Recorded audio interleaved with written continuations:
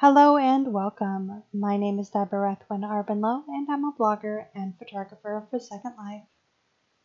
Today I'm going to show you how to create a depth of field effect using wind lights and using Photoshop's lens blur tool with an alpha channel. It sounds very complicated, but bear with me, it's really not that difficult. So this is not my own method. This was taught to me by Anya Ohmai, who's an extraordinary blogger and artist. She created a plurk about a month ago that had a GIF of creating this effect using this wind light that she offers as a download. So I will link you this plurk in the YouTube description so that you can go and grab these for yourself. But I know for myself and for many of you, it is easier to follow a YouTube video that does sort of step by step. So I'm going to teach you on YouTube Anya's method for doing this as best I can. Okay, so for this, in my experience in the past month creating photos with this method, you really need to have a lot of space behind you to create the amount of depth you need to create the depth of field. If your scene is very close together and close to you, there's not enough room for the wind light to separate your body from your background.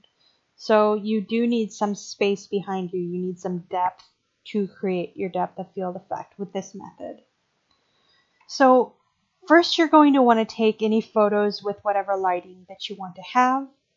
You need to make sure your camera stays at the same angle the whole time.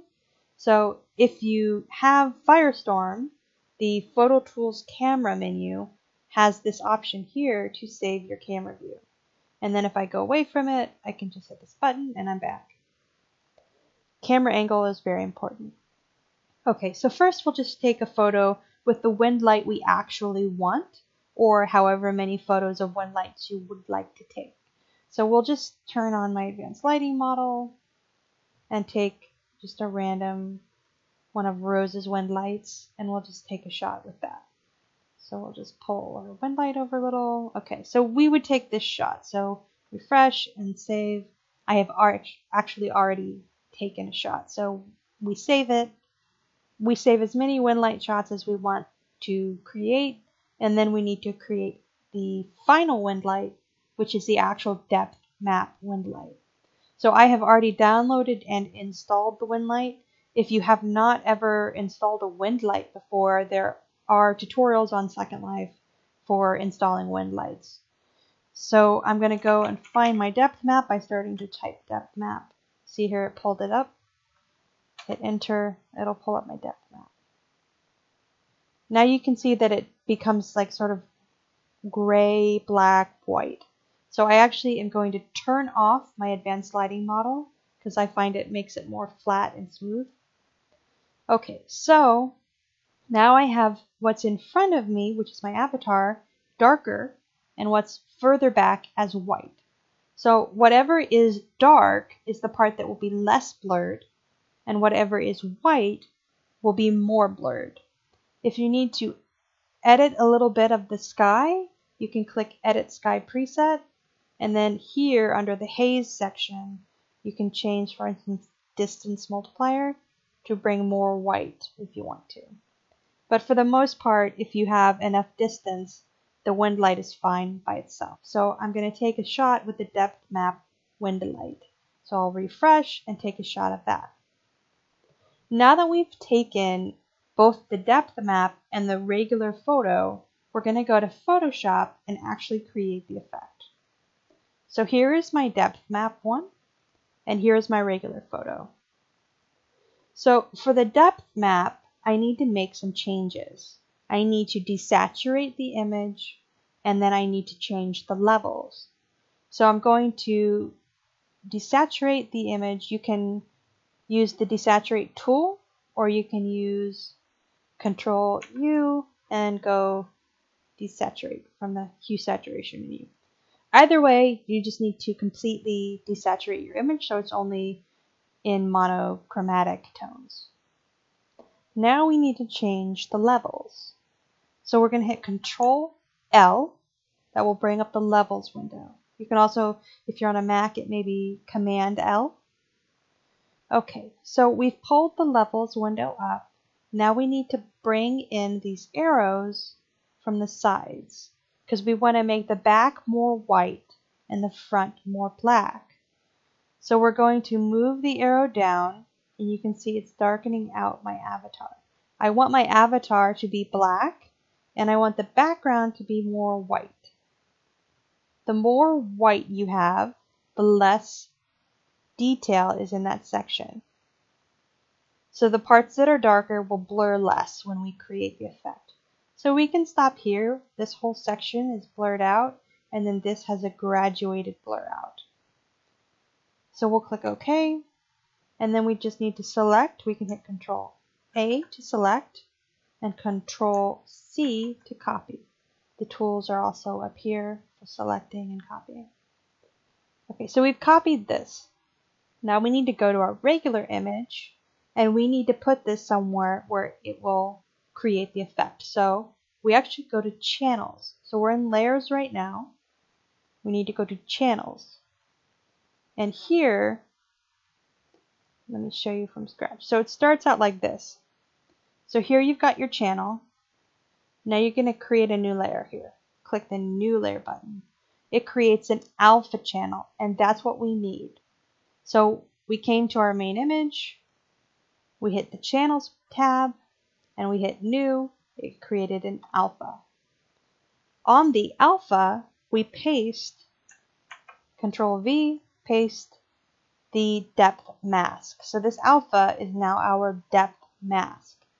Then I can click RGB, goes back to normal, go back to layers. Now, any edits you want to include in the blur, I suggest you do first, but do not adjust the size or angle of your photo at all. So if you want to do shadowing, or if you want to combine your wind lights, do that first.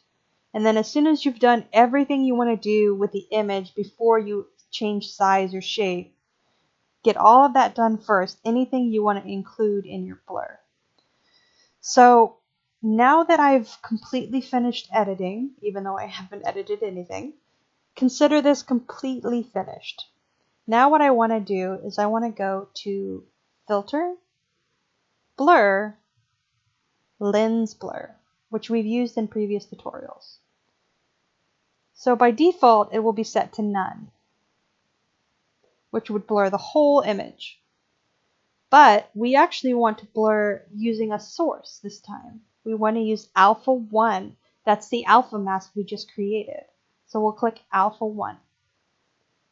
Now it's blurring only the parts of my image that were lighter colored in my alpha. So you can see it's created a great effect here. You may have to change some of your options here. You can copy mine if you'd like to, and you can change them a little to do more or less blur. For instance, you can see here, you can do a little less, a little more. So change them as you will. Now I'll click OK, and ta-da, it's already done it for me. So if I go back, this is what I started with, and this is what it created. So it creates this depth of field look without actually having to use depth of field, worry about your alphas, worry about focusing your camera properly. It does all of that for you. It's a much cleaner way, in my opinion, of creating depth of field, and also a little bit more of a realistic look. So that is how you create the effect. And then once you've blurred it, if you want to change your angle, you can resize it, change your angle, but don't do that until you've blurred it. So now I've got a pretty shot.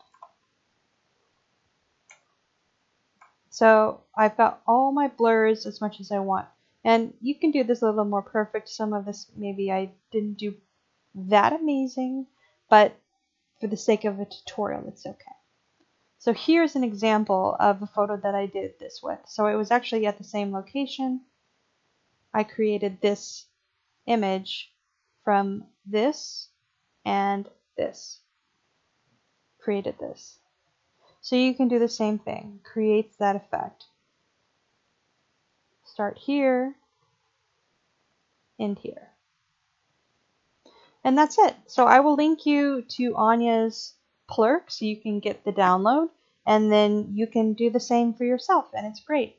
Again, thanks so much to Anya Ohmai for the tutorial that you created, and I hope that you all enjoyed this, and I'll catch you next time. Thank you.